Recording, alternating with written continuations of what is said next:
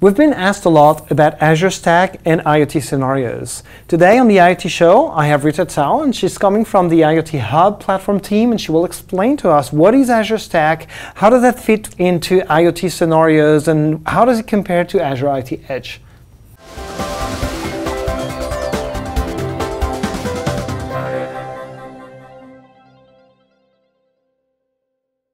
Hi everyone, this is Olivier on the IoT show. Super happy to be your host. Today we have Rita Cao with us. Hey Rita, how are you doing? Hi, I'm doing good, thank you. Good, so Rita came here to talk about Azure Stack in IoT. And so first, before we get into that topic, Rita, I'd like for you to introduce yourself to our audience and tell us what you're doing at Microsoft. Hi, this is Rita Cao. I am a program manager at IoT platform teams. So my main responsibility is to put IoT hubs on Azure Stack. Okay, so Azure Stack, if you don't know it, go read about it. It's super interesting. It's a way to bring the Azure services as close as possible to where you need them, which is on-premise. And so they offer basically like the services that are supported today, fully functional on your own rack of servers. But IoT Hub actually is something that people have been asking us about, like, will we have Azure IoT Hub as a service on Azure Stack? So let me ask you the question, will we have Azure IoT Hub on Azure Stack? So I'm glad you asked the questions. Like our director, Sam George, announced that we're going to bring IoT Hub and the DPS on Stack at this spring in Hanover, Mesa.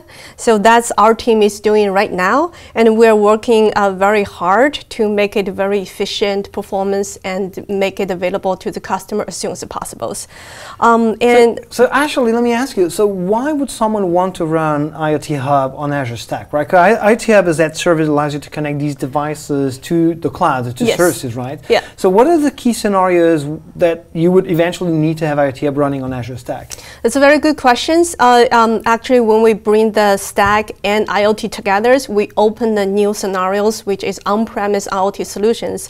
But I think before we're talking about that one, I think it's a good idea to talk about Azure Stack first. What is Azure Stack, basically? Yeah. So because I was just assuming, like, hey, everyone knows. No, actually, you're right. Let's talk about Azure Stack. Azure Stack basically is a hybrid platform. You can host Azure services on it, and you can have your Azure Stack running in your own data centers. Okay. So sometimes when I view the Azure Stack, I view it as a vertical integration of hardware and software.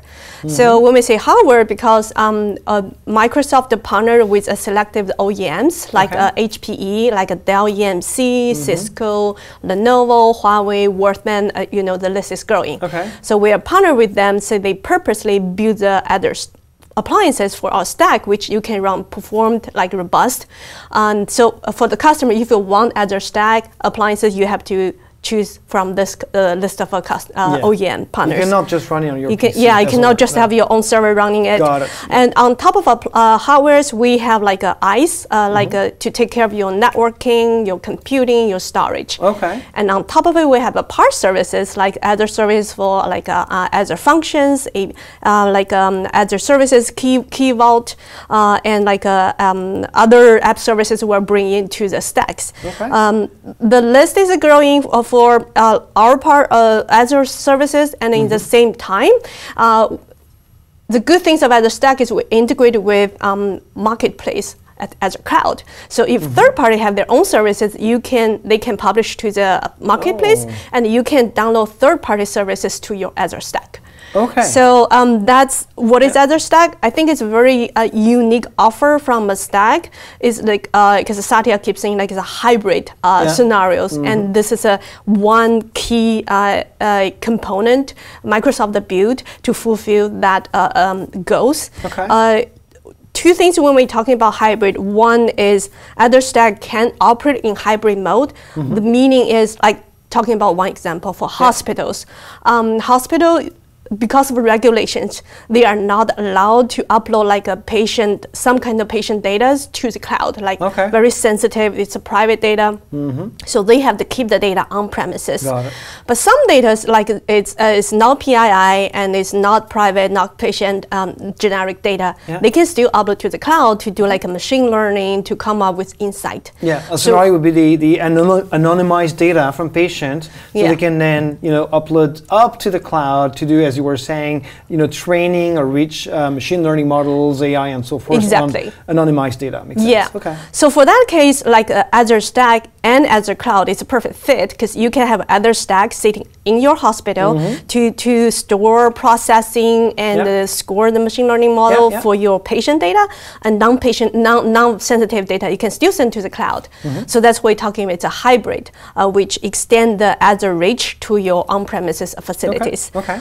Another unique things about this one is we're talking about the consistent development model. Actually, it's our VP, Scott, he had been saying like a consistent development model is like a key component what we offer to the customer to ease their role to do the digital transformation from their legacy to the future world to the cloud, because you won't be able to do it at one night. You have to do gradually.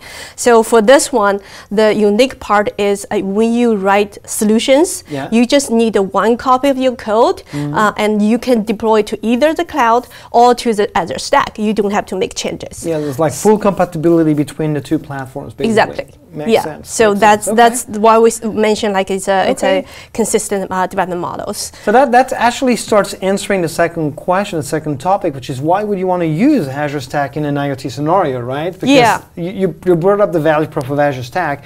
There's some specificities to IoT in general that actually make these scenarios relevant. Yeah. Do you mind like going through them a little? Yeah. So our team have been engaging with lots of IoT customer enterprises, and we hear a lot of feedbacks. And a few reasons when I look at back is like first, like there's no priority, but there's different reasons. One reason is the regulations, like hospital case, and there's also some manufacturer they do like manufacture defense weapons, so they're not allowed to upload data to the cloud. Another reason is like a low latency. So when you have a stack sitting in your manufacturer floor or like very close to your facilities, it's like a low latency without going through multi hops to different nodes. Another reason is like a lack of connections, like for cruise ship, which go into the ocean, you don't have a network connection. All this super expensive. You go to the satellite to get the data. It doesn't justify the cost, and you have to do like a like very intensive computing and the data processing. Also, like for the remote, like in the desert, you have the remote wells. You don't have a much internet connection either. There are also customers which they have their own legacy system, like we mentioned before. It's very hard to modernize directly to the cloud, and this one will become your stepstone to gradually go to the cloud. You use a local infrastructure as a service as part of Azure Stack, and you can load your legacy application there, see how they behave with the rest of your solution, and then graduate, let's say, to the cloud. Exactly. And there are also some customers, especially like manufacturing, they are paralyzed to have internet connection because they don't want, if network internet connection is break down, my machine manufacturing is shut down. They don't want to have dependence on that one. Now you can still use your solutions on the Azure Stack. Got it. So those are a few reasons I have been seeing like a customer thinking like they would like to. And actually that perfectly matches the kind of questions we're getting in terms of, hey, can we get the IoT Hub support on Azure Stack? But actually that leads to another question. So Azure Stack is one of the elements of that intelligent edge that we've been talking about, right? You have the intelligent cloud, and now we're extending to the edge with intelligent edge. We have the thing that is called Azure IoT Edge, which is part of that story as well. So I'm curious to know how you can explain to our audience how do Azure Stack with IoT Hub running on it and IoT Edge, fit in the picture of the intelligent edge. What is the difference? What are they designed for, and how they are, eventually working together? So that's it's very good questions. I do also hear customer they have confusion about this too. So actually they have a different usage. So for IoT Edge, they mainly like it's sitting very close with your machine. It's because of low latencies, and they do very like a kind of a respond immediately, almost real time. Yeah. And lots of edge sitting close with machines, they do like a protocol translation, because the machine you connect to might have all kinds of proprietary protocols, and then before you connect it to the hub, you have to translate the protocols. Got it. Okay. And some do like a data, like a transformation. You have a different units, you have a different ways you want to translate, normalize it, and you want to do some like model scoring, and you want to do some data aggregation, desampling before you send data to the hub, to the cloud. Okay. So that's mainly IoT edge. Okay. But for Stack, which you imagine it's a beefy server, it's super powerful and multi-node server sitting there, you can store large volume of data, very intensive computing. So it's mainly for like a very compute intensive process you run and solutions running on top of it, and it's not cheap. So when we're talking about the prices, you will know, like for IoT edge, it's a runtime, and we open source it, and it's free. But for the Stack, actually, for the production appliances, like I mentioned previously, you have to talking to those OEM partners, you have to plan it, and you have to pay for it. And that's hardware on top of it. Actually, a little bit sidetrack, like for IoT Stack, we offer two pricing model. One is pay as a use, which is a hybrid cases, periodically connect to the cloud. To the cloud, you can measure when it's been so used. You can measure have been used. Or capacity based, like you can fully disconnect it, and then you report it how basically yearly subscription. So that's regarding the prices. Actually, the hardware will be different. For Edge, we have a super small footprint. So you can have a small like a Raspberry Pi, and you can run Edge on top of it. Or you can have your like powerful server too. That's fine. You can, as long as like it's a Windows or Linux, and because it's a container base, you can still run the Edge. But for appliances, again, like you have to talk into this appliance.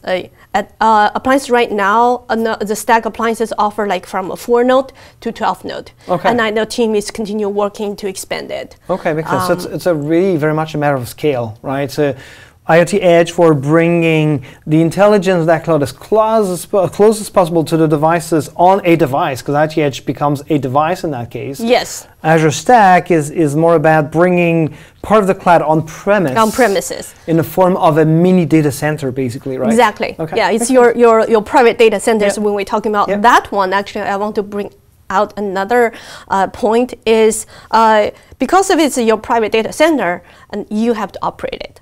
Instead of Azure Cloud, Microsoft operating, make sure it's like we have SLA, but for the appliances, we call it the client operator. You have to operate it. You have to make sure it's running all the time. You're responsible for it. You're responsible for it. Awesome. Yeah. Cool. I can give you a few examples that might be helpful. For Edge, normally you will put Edge on your truck, right? Because you won't be able to have a beefy appliances running on the truck, or for the smart like a conference room, or for your like oil wells, right? You can have monitor your drill machines, or you can have like a manufacturer line. You have Edge sitting beside your manufacturer machines. But for the Stack, you can put on the cruise ship, like I mentioned it. You can put on the hospital for your regional retails. Because retail, we do have like interest from customer. They also want to, you don't have a connection, or you want to have the data to your own. You don't want to send data to the cloud. Makes sense. Or manufacturer, whoever they are not comfortable to put data to the cloud, they can. Of course, that's another example we keep mentioning. And with Azure Stack, you have like a huge amount of storage capacity. On IoT Edge, you can do local storage, but it's limited by the size of that device, right? Yes. So there's something you cannot extend indefinitely, and it's way easier to manage huge amount of storage on this kind of like rack of servers and appliances, right? Yeah, so another thing is like the dependencies. For Stack, you can run independent because your own data center, but for IoT Edge, you need IoT Hub to do the device management, to manage your module, to configure it, deploy it. So whether it's IoT Hub on cloud or IoT Hub on stack. So you can imagine having a scenario where you have Azure Stack on premise in your factory, for example, doing all the heavy lifting, right? And then you have IoT Edge, which is as close as possible to your robot arm, for example, doing the inference for some of the data coming from the device as fast as possible to respond to the device. And that one being managed by the IoT Hub running on the stack instance, right? So you can actually, they're complementary basically in your IoT application. It is. It's not either or. So when we're talking to the customer, a lot of cases they are working together. Like you have an Edge monitor or control your devices, and Edge actually does real time to the devices, but some data they still send into the IoT Hub. They can do some processing or like future planning, predictive maintenance, all those things. So machine learning, you do mention like a robot, like Edge is mainly do scoring, like the scoring model, but for Stack, you can do more intensive machine learning. And you can do the training as well of your models, right? You can do the training of the models in the factory on Stack, and you can actually leverage that model on IoT Edge device with that inference and that execution of that model. Yes. Yeah. Okay. Yeah, because it's the beefy, powerful. Yeah, exactly. In all kind of ways. Awesome. So another thing I want to, because Satya mentioned this one, I think I take it seriously. Client intelligence and edge intelligence is architectural patterns for whatever Microsoft is building, like Azure Cloud. But I think it is not only for Microsoft building Azure the Cloud and the Stack and other like hybrid scenarios, but also for IoT solutions. When you build it, you need to consider this architectural patterns, because now we provide all different components for you to do the intelligence. You want the intelligence at the edge, which very almost real-time respond, like very quick and fast, or you want intelligence for your stack, which for your regional, like retail or your hospital or your manufacturing, to do some planning or some like intelligence on your stack. Or you can go to the cloud, which do very intensive machine learning for a year of data, like across all your headquarters, all your subs. So it's all up to your scenarios, and you keep that architectural pattern in mind, like decided which one you want to use. But as you were saying, at some point, you have a consistent development platform. So basically, the model that you run in the cloud will run the same, or the service will run the same on Azure Stack. And then if you consider IoT Edge, you can actually also, for the few services that support on Edge, like Streamalytics and cognitive services and functions, you can run the same code there. It's like there's consistency. So you develop things once, you don't have to redevelop them. It's a matter of like what scale they're going to be running at, basically. Yeah, so actually with that model, we help you save like a lot of development cost, engineer cost. So I think it's very good. Awesome. That way. That was actually very refreshing, and that actually clarifies really well, at least to me. I hope the same for you guys. You know, where Azure Stack and IoT Hub stand and how they work together. We say that we are working on Azure IoT Hub being supported on Azure Stack. That's coming soon. Yeah. Anything else you want to add? Yeah, so one thing I want to add is like with this combination of a Stack and IoT solutions, actually we open up huge opportunities to OEMs, to service provider, service integrator. Because one thing for service like OEMs, you can serve like a machine as a service, train as a service, like chiller as a service. Because now you can deploy your solutions to not only the customer who have internet connection, but also the customer who don't have internet connections. And for the service integrator too, right? You have a one solution developed, you can deploy to both. And the service provider is like you can operate like a Microsoft. You operate Azure Stack, and you can have your own customers as a tenant, because we support a multi-tenancy, and which can subscribe to your services. So it's a huge business opportunities. Love it. Awesome. Well, thanks a lot, Rita, for coming on the IoT show. Glad to help you guys. And thanks for watching. Don't forget to subscribe if you have not yet. Thank you. Thank you.